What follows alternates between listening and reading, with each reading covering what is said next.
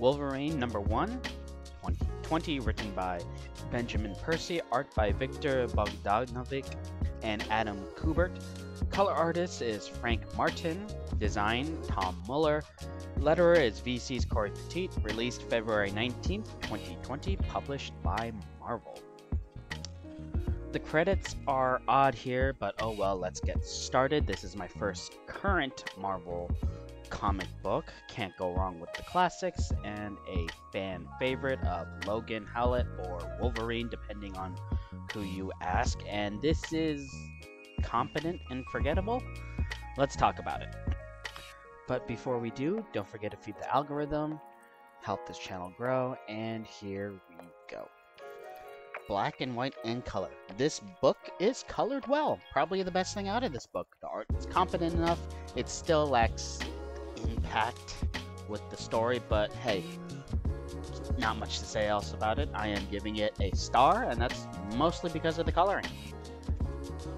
Panels and expression. The paneling is basic.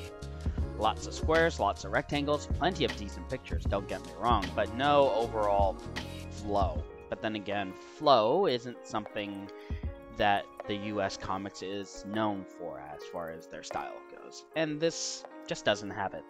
The action bits don't feel like they have that impact or punch. The lighthearted portions don't feel too happy, so the frustration just mostly comes from me because I just don't like this kind of style. But because of that, I'm not going to give it a star. Also, the part that I begin to notice is the part that these comics were made to feel as if they were made on one big sheet of paper and then divided into two, made to fit on a paperback page. Well, that works well enough if you're going to view it in digital, where you can see the whole paper all at once. But if you're going to read this in a comic book, I imagine it would be frustrating. Not a good thing. Character and dialogue. Well, I didn't really feel lost in this. We have Wolverine being Wolverine, so not too much to add either. That being said, I also feel like I didn't get anywhere while reading this either. Like, everything felt like some sort of exposition or was in narrative text boxes to help explain Wolverine's thoughts.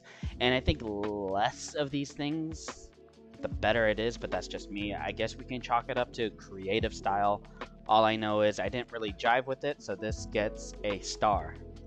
Bare minimum cleared the bar, in my opinion. Themes / execution. Well, the theme for this, it feels like a detective case. So anything involved with those kind of stuff. We have it set in the mutant perceived utopia of Krakoa, and something is afoot. And it's set up in an opening of a in medias res, somewhere cold and having snow. Something bad has happened and we need to find out. But what feels like being dropped into a story right before the big climactic battle, then jumping back to the beginning of our story. I don't know if it worked for this whole thing. Something is wrong, and was the perfect place to set it up, but I don't know why I don't like it in this comic. I'm giving it a star. It sets up your detective themes. I don't think it was done well, but that's just me. Plot and execution. Something went wrong. We need to find out what it is.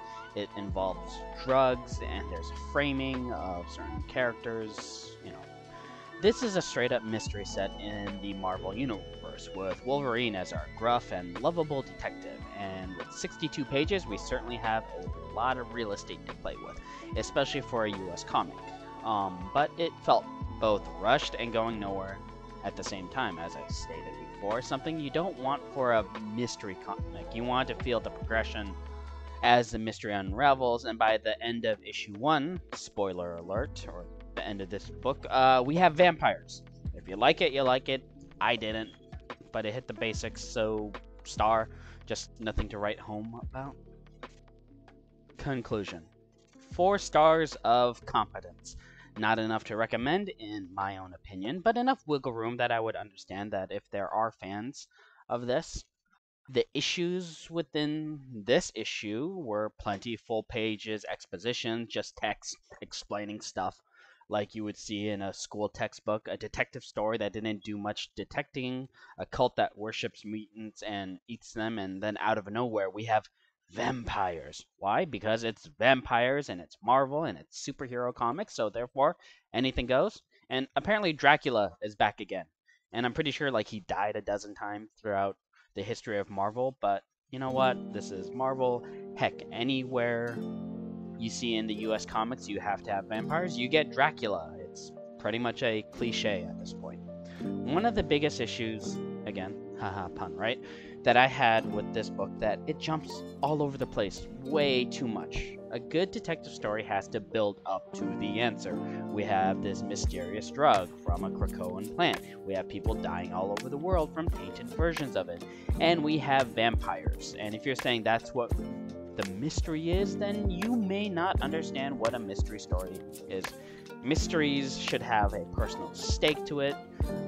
For example, if you take Sherlock Holmes, personal stake is that, he wants to unravel the mystery because on some level he cares. In this case, what is Wolverine's personal stake in it? From what I can tell, Wolverine is kind of like the head of security for Krakoa, so he's in charge of unraveling it. But then again, why does he care? It isn't as if it's someone inside Krakoa is being affected. It's the mutants abroad, but that's not his job to go out and save them. And it's really hard to tell if it affects the mutants abroad as much. Like I said before, this jumps around way too much. Part of the story ends here, picks up over there, and if you're a new reader, I wouldn't be surprised if you're confused. And I imagine a Marvel reader would be confused too, especially if they were reading it regularly. Luckily, this was on ComiXology, on sponsors, by the way, unlimited, so I didn't need to pay for it. And if I had to pay for it, $4 digital or $13.89 paperback or even $40 hardcover, I would be hard-pressed to say it was worth it. That being said, 793 people averaged out to 5 stars, so I may just be the nitpicking customer here. And I always said the only pop culture opinion that should matter is your own, and in my opinion, I am not recommending this. Thank you for watching this video. I hope you are having a good day or good evening. Make sure you do the YouTube-y algorithm-y thing so that the algorithm can recommend me to everybody else. And I hope you are having a good day or good evening. Ciao, everybody.